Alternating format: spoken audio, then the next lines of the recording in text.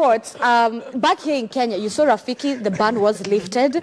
Of course, Dr. Ezekiel Mutua was not a happy man. A lot of Kenyans, the Rafiki movie has a lot of Kenyans split through the middle. You know, others are for it, others are against it. Michael, I'd love to get your thoughts on this before I throw it back to the panel to let these guys cool off, beginning with you, Smita. But Michael, just your thoughts on the Rafiki movie.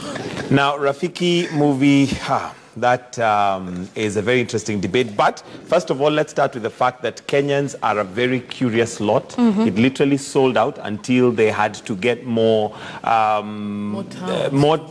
viewings than what they had initially scheduled. But that tells you something. One, that we're curious, and two, that the ban was probably premature in terms of, to the audience. The audience was ready to watch it. And I think in the day and age we're living in, it is very difficult to police people, especially when it comes to morals. I think that should be done from the house, from home, and from the religious whatever. But to try and police it from national level and from institutions, that's going to be extremely difficult. And let's be honest, we know that any movie that has been banned in this country has probably been watched more than those that have not been banned. So even by the time guys are going to watch it there, those are probably the ones who are not able to watch it before. I haven't watched it, so I really cannot comment on the movie itself. All right, Solo, your thoughts? Smita, I refuse to take your comments. Solo?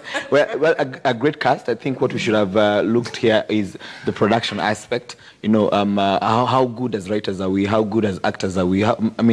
What levels of production can we get if they're saying that this one is going to be submitted for the Oscars? Then if we are at that level, there are some things in society that we have to be not hypocritical about. Let us just be real. Some of these things are happening in the world. We are at an age where internet is accessible by everyone, even the young people. Some not even got into the legal age. So, and it's happening. Why do we have to act like if you show this to people, if you show this to Kenyans, then this is the kind of message you're trying to pass across? We know it's there. It's already, it's in music videos. It's in other movies out there. Why are we being hypocritical in a society? That is what is messing us. Okay, Boyo. Do we have LGBTQI community in Kenya? Yes. Yes. Do they have a story to tell? Yes. Did Rafiki tell that story? Yes. That is all I can say. Okay, Smita, can you keep it as short? Yeah, very briefly. I found the producers very lazy to just go to court to get the ban lifted for the Oscars.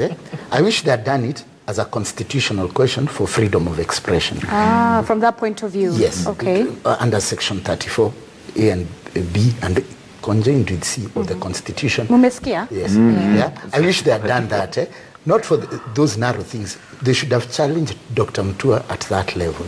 Yeah. Like, are we as artists free to show whatever we wish to?